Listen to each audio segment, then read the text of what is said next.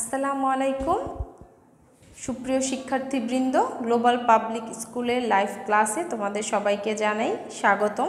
আশা করছি সবাই ভালো আছো, সুস্থ আছো এবং বাড়িতেই আছো। আজ আমি তোমাদের সপ্তম অধ্যায়ের লাভ ক্ষতি নিয়ে একটি সৃজনশীল অঙ্ক আলোচনা করব। এবার আসো অঙ্কটি আমরা দেখে নিই। আমরা বোর্ডে দেখতে পাচ্ছি লাভ ক্ষতি নিয়ে এখানে একটি সৃজনশীল অঙ্ক দেয়া আছে। ইমন চিন্তা করল যে পড়াশোনার পাশাপাশি টুকটাক ব্যবসা করবে, এজন্য সে চকলেট এবং কমলার ব্যবসা শুরু করলো। লাভ এবং ক্ষতির সূত্র দুটি লিখো। ক্ষতে রয়েছে ইমন প্রতি হালি কমলা ৬০ টাকা দরে ৫ ডজন কমলা কিনে প্রতি হালি ৫০ টাকা দরে বিক্রি করে। তার কি পরিমাণ লাভ বা ক্ষতি হলো? গতে রয়েছে ইমন প্রতিটি চকলেট ৮ টাকা হিসেবে ক্রয় করে ৯.৫০ টাকা হিসেবে বিক্রি করলে ৭৫ টাকা লাভ হয়। সে মোট কয়টি চকলেট ক্রয় করেছিল? আমরা প্রথমেই লাভ এবং ক্ষতির সূত্রটি জেনে নিব। এখন আমাদের প্রথমে জানা উচিত যে ক্রয় মূল্য কী এবং বিক্রয় মূল্য কী। ক্রয় মূল্য হচ্ছে যে টাকা দিয়ে তুমি কোনো জিনিস কিনবে। ধরো তুমি একটি কলম কিনতে গেলে এবং সে কলমটির দাম হচ্ছে ৫ টাকা। এই ৫ টাকাটি হচ্ছে কলমটির ক্রয় মূল্য। এবার আসি বিক্রয় মূল্য। বিক্রয় মূল্য হচ্ছে, মনে করো তুমি কলমটি তোমার এক বন্ধুর কাছে বিক্রি করে দিলে। এখন তোমার বন্ধুর কাছে কলমটি যদি তুমি ৬ টাকায় বিক্রি করো, সেক্ষেত্রে তোমার ক্রয় মূল্য থেকে বিক্রয় মূল্যটি বেশি, এক্ষেত্রে তোমার লাভ হবে। এবং তুমি যদি কলমটি ৫ টাকায় বিক্রি না করে ৪ টাকায় বিক্রি করো, তোমার ১ টাকা লোকসান হবে, অর্থাৎ ক্ষতি হবে। এবার আসো আমরা ক্রয় মূল্য এবং বিক্রয় মূল্যের সূত্রটি জেনে নিই। এখানে আমরা জানি লাভ সমান সমান বিক্রয় মূল্য বিয়োগ ক্রয় মূল্য এবং ক্ষতি সমান সমান ক্রয় মূল্য বিয়োগ বিক্রয় মূল্য। অর্থাৎ তোমার বিক্রয় মূল্য যখন ক্রয় মূল্য থেকে বেশি হবে তখন লাভ হবে, এবং তোমার বিক্রয় মূল্য যখন তোমার ক্রয় মূল্য থেকে কম হবে তখন ক্ষতি হবে। আশা রাখছি বুঝতেই পারছো। এবার আসো আমরা খ নম্বর সৃজনশীল অঙ্কটি সমাধান করি। আমাদের খতে যে অঙ্কটি ছিল, ইমন ৬০ টাকা দরে ৫ ডজন কমলা কিনেছিল। সে ৬০ টাকা দরে বলতে এক হালি ৬০ টাকা দরে, অর্থাৎ আমরা জানি এক হালি সমান ৪টি। সে ৪টি কমলা ৬০ টাকা দরে ৫ ডজন কমলা কিনেছিল। আবার সে এক হালি ৫০ টাকা দরে, অর্থাৎ ৪টি কমলার বিক্রয় মূল্য ছিল ৫০ টাকা দরে, সে ৫ ডজন কমলা বিক্রি করেছিল। এখন আমাদের দেখতে হবে যে তার কি লাভ হলো না ক্ষতি হলো। লাভ হলো না ক্ষতি হলো সেটা জানার জন্য আমাদের প্রথমেই জেনে নিতে হবে যে তার টোটাল কি পরিমাণ টাকা সে ক্রয় করেছিল এবং সে কি,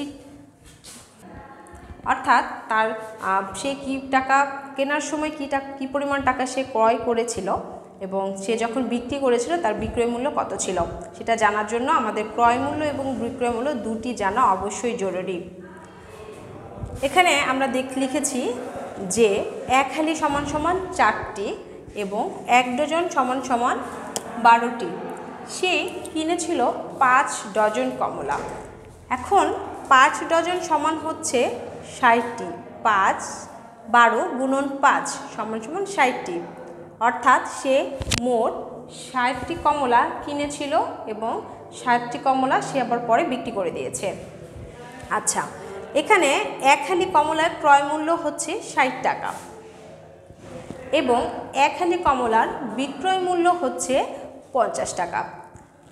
তাহলে আমরা লিখতে পারি যে এক হালি কমলায় ক্ষতি হয়েছিল, কারণ আমরা জানি যদি ক্রয় মূল্য বেশি হয় এবং বিক্রয় মূল্য কম হয় সেক্ষেত্রে ক্ষতি হয়।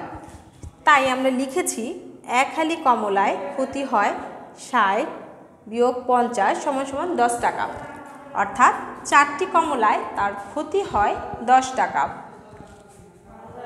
এখন সে টোটাল কিনেছিল 60টি কমলা, অর্থাৎ 5 ডজন কমলা।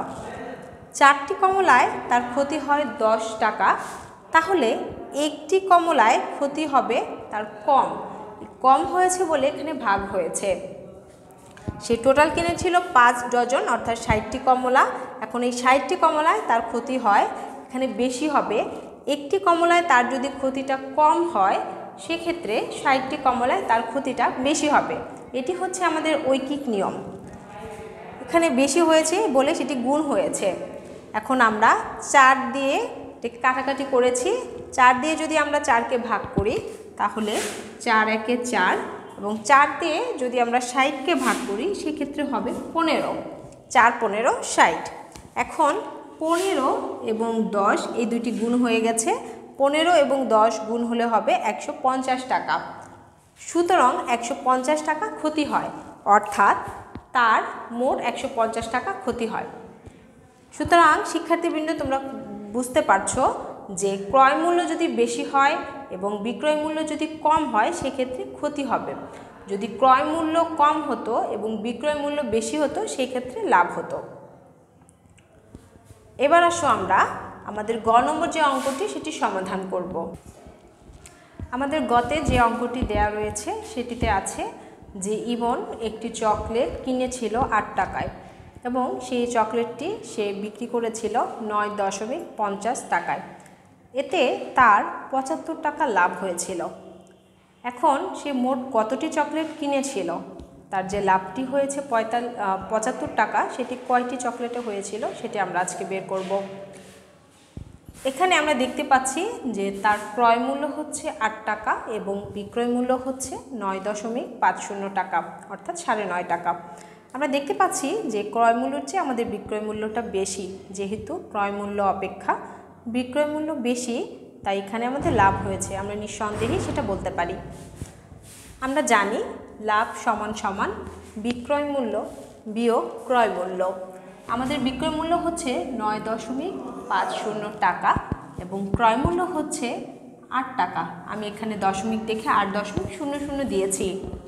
এখানে বিয়োগ করলে আমাদের আসছে 1.50 টাকা, অর্থাৎ তার একটি চকলেটে আমাদের 1.50 টাকা লাভ হয়েছে।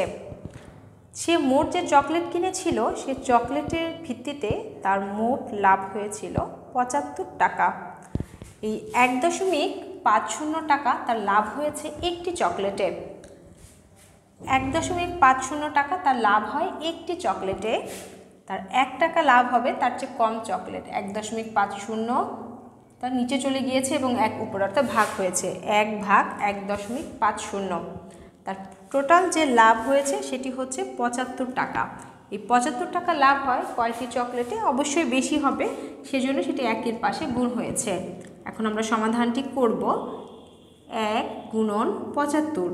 এখানে আমরা যদি দশমিক উঠিয়ে দেই, আমাদের এই দশমিকের জন্য হবে একটি 1, দশমিকের পরে দুইটি সংখ্যার জন্য হবে 2টি শূন্য, আর নিচে দশমিকটি উঠে যাবে। এখন আসো আমরা সমাধানটি করে নেই। এখানে এই শূন্য আমরা কেটে দিচ্ছি। আমরা 5 দিয়ে যদি উভয় পক্ষ উপরে এবং নিচে ভাগ করি, 5 দিয়ে যদি 15কে ভাগ করি 3 5 15, 5 দিয়ে যদি 75কে ভাগ করি 5 1 5, 2 5 5 25, 5 15 75। 3 দিয়ে যদি আবারও ভাগ করি 3 1 3, 3 দিয়ে 15কে ভাগ করলে 3 5 15। এখন এই 5 এবং 10 আমাদের গুণ হয়ে যাবে, 5 10 50টি চকলেট, অর্থাৎ সে মোট 50টি চকলেট কিনেছিল। সুতরাং আমরা লিখতে পারি, সুতরাং 50টি চকলেট কিনেছিল, অর্থাৎ তার যে 75 টাকা লাভ হয়েছিল সেটি সে 50টি চকলেট কেনার পরে তার লাভ হয়েছে। তো শিক্ষার্থীবৃন্দ, আশা রাখছি তোমরা অঙ্কটি বুঝতে পেরেছো এবং অবশ্যই এটি বাসায় চর্চা করবে এবং লাভ ক্ষতির সূত্রটি ভালোভাবে তোমরা খাতায় লিখবে এবং অঙ্কটি মনোযোগ সহকারে খাতায় লিখে অনুশীলন করবে। আজ এই পর্যন্তই। ভালো থাকো, সুস্থ থাকো। ধন্যবাদ।